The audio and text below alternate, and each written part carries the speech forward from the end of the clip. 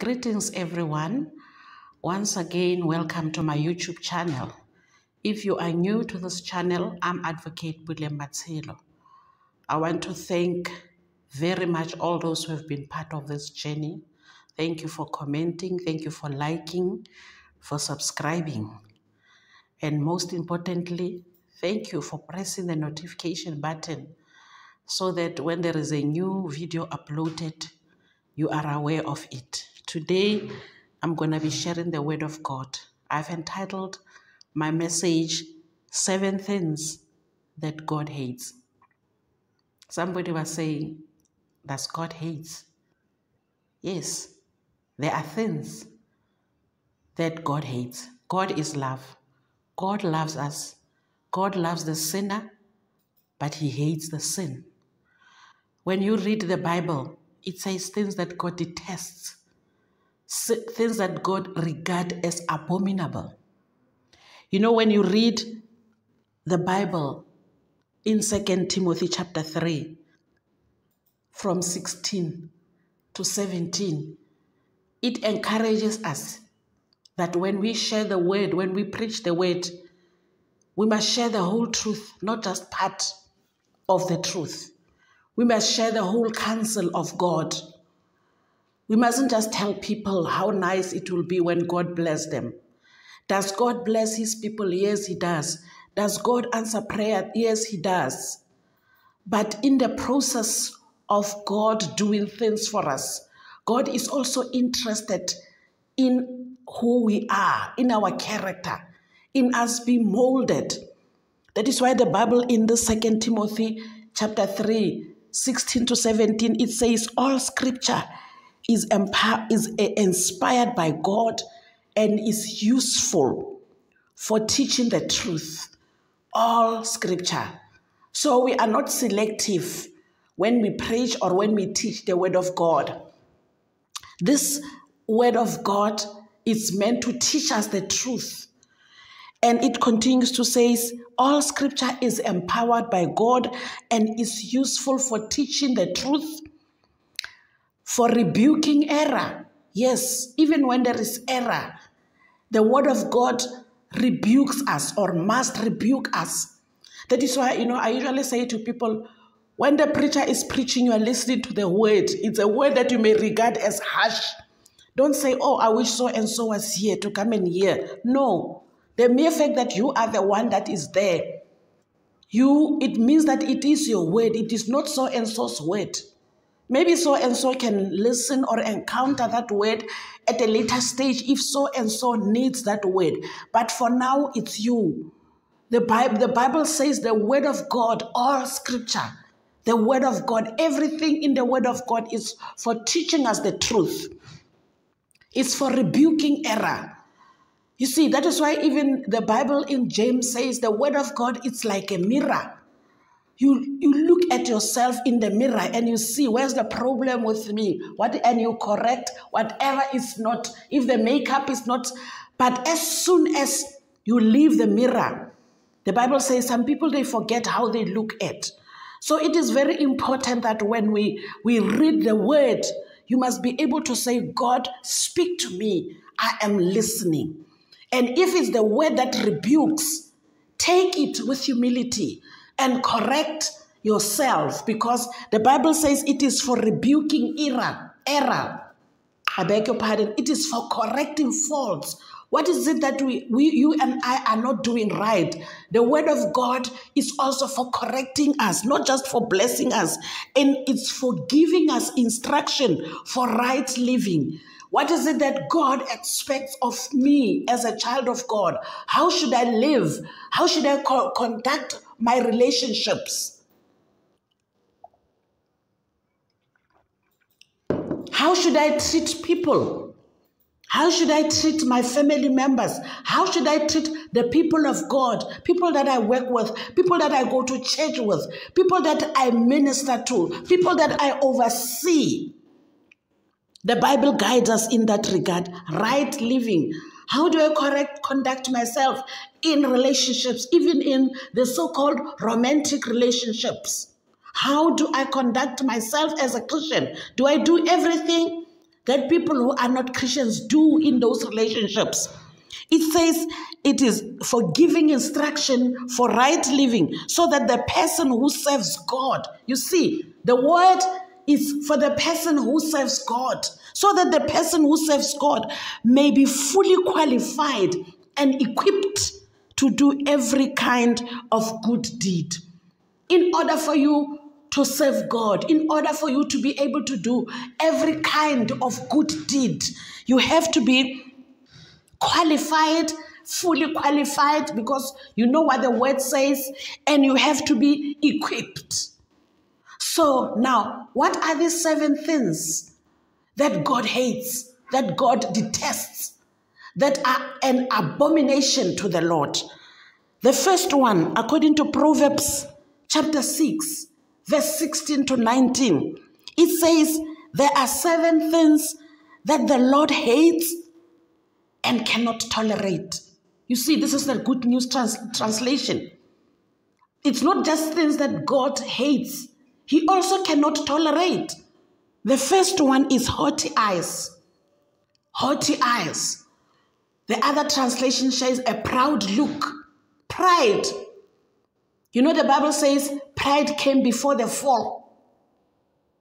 Pride is associated with the devil himself, because out of pride is how he lost his position that he was given to by the Lord.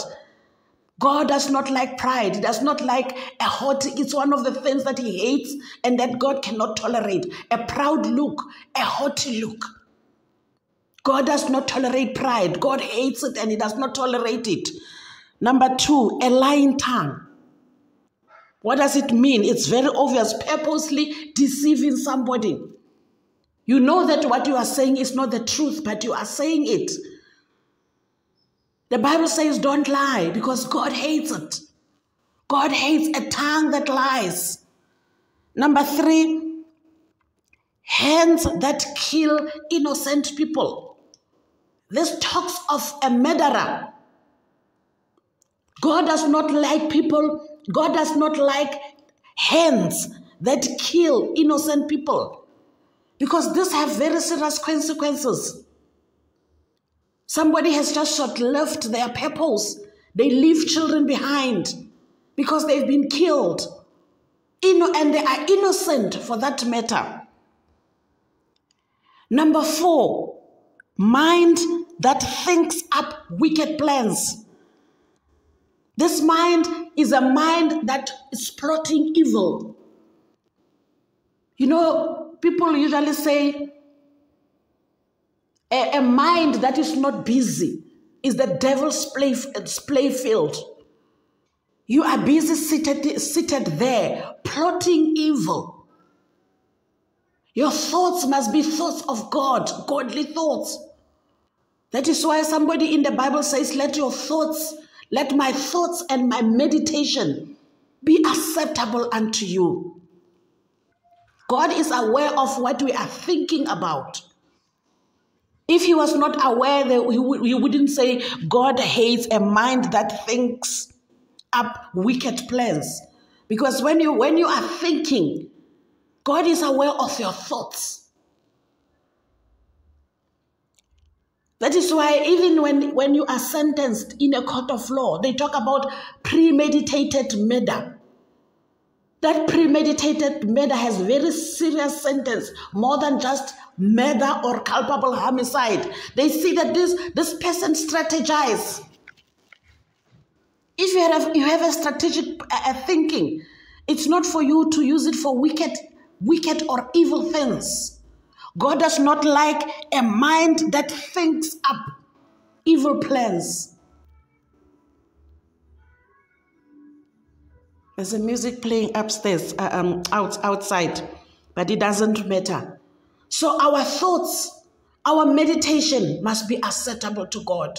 We must think clean thoughts. We must think thoughts that are aligned with the word of God. Number 5, feet that hurry off to do evil. You are rushing somewhere. Where are you going? When you look at number 1, it talks about it's mainly our faculties. The parts of our body, haughty eyes. God doesn't like haughty eyes. Lying tongues is your tongue. Number 3, hands that kill innocent people. Number 4, it's your mind. Number 5, it's your feet. Now, all these faculties that have been mentioned from number 1 to number 5, we should surrender them to God. We should be able to say, God, let me only see what you see. Your eyes should be used to see what God sees. What is it that you see when you look around? Do you see that needy person? Do you see that person who has a desperate situation? Are you able to help that person even if they don't ask? What is it that you see? Your tongue. What do you use your tongue for? Are you able to say, God, let me speak as your oracle? We should be speaking as the oracle of God, because the Bible says our language must be seasoned with salt. When we speak, we must bring healing. We must use our faculties, the faculties of our body. We must use them positively. We must use them to glorify God. We must use them to serve God. You know, it is the Bible again in James, which says that the same tongue that you speak positive things with, you cannot say negative things with. I cannot be preaching the word and then insulting with the same tongue. So how do we use the faculties of our body? The hands. May our hands be the hands of God. May our hands be the hands that God will use as a point of contact to deliver healing and deliverance to his people, to touch his people. Not only for spiritual exercise, but even to cook, even to clean, to do positive things. Not for our hands to be used to kill innocent people. Our minds. Let us sit there and think about these things. Things that are true, things that are noble, things that are of good report. It goes on and on. Let's think positive things. Let's think and strategize. How am I going to serve God?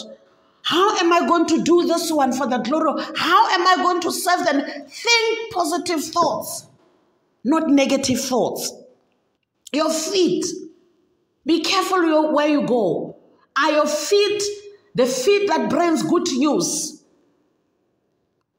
Do you rush to go and bring good news with your feet? Or is it that feet that hurry to do evil? Now, number 6 of things that God does not like. It's a witness who tell one lie after another. This person just keeps on lying. There are some people who lost jobs because somebody lied about them. There are people who are in prison today because somebody lied about them. Somebody gave a false witness about them.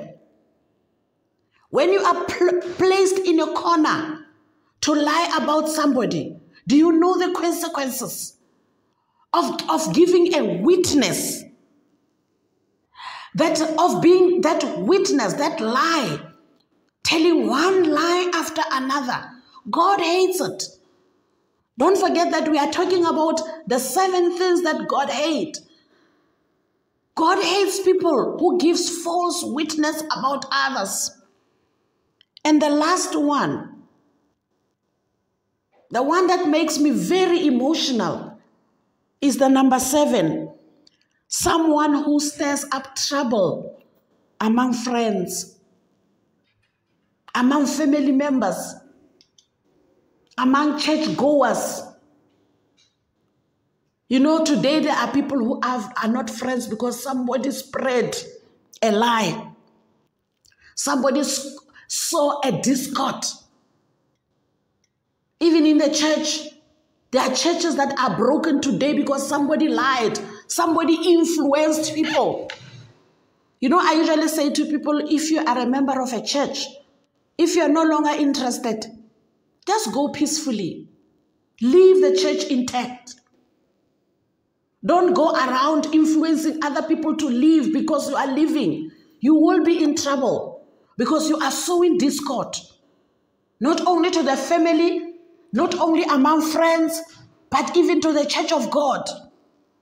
There are family members today who are no longer in good terms because somebody went and quoted the other and said, sometimes even lie, to say so-and-so said this about you, but don't ask. Now you can imagine if you are told not to ask and you are looking at this person and you are like, I think I know what you said about me.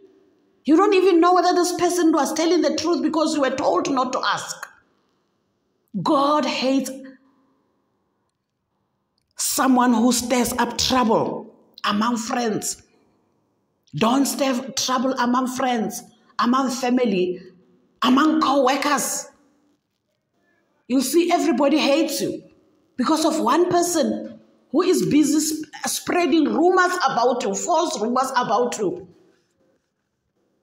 You know, when you look at all these 7 things that God hates, that God cannot tolerate, which is haughty eyes, a lying tongue, hands that kill, mind that thinks evil, feet that hurry to do evil, a witness who tells lies, and finally someone who stirs up trouble. When you look at these things, the common element, the running thread in these 7 things is about how you treat people. It's about treatment of people.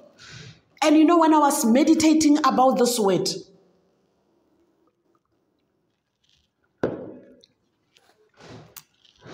I was thinking, I remember the word that says that most 2 important commandments, love the Lord, and number 2, love your neighbor. The 2 commandments. These are the most important and they cover everything. So if you are able to, if you love God, you will not do things that God hates. You will not do things that God cannot tolerate. If you love God, you will obey God. You will love your neighbor. Because if you love your neighbor, you cannot do all these things. I hope you have learned something from this word. I wanted to say, I hope you are blessed, but I don't want to use the word you are blessed. If you are blessed, it's okay. But the most important thing is I hope you have learned from this word in Proverbs chapter 6, verse 16 to 19, about the 7 things that God hates and that God cannot tolerate. You know, years ago when I was reading the word and I came across this chapter in Proverbs, I was like, wow, I don't want to be on the wrong side of God. If God hates these things, I don't want to do them because I want to be on the Lord's side. You know, this reminds me of Moses when he was asking the children of Israel, who wants to be on the Lord's side? The Bible says the Levites gathered together. I want to be on the Lord's side. You want to be on the Lord's side. So if you want to be on the Lord's side, don't do these 7 things that God hates and that God cannot tolerate. Thank you very much for listening to this word. May this word build us so that we should be fully qualified and equipped to serve the purposes of God in our generation. Thank you very much. You are blessed and you are highly favored. Please don't forget to like, comment, subscribe, and press the notification bell. Thank you.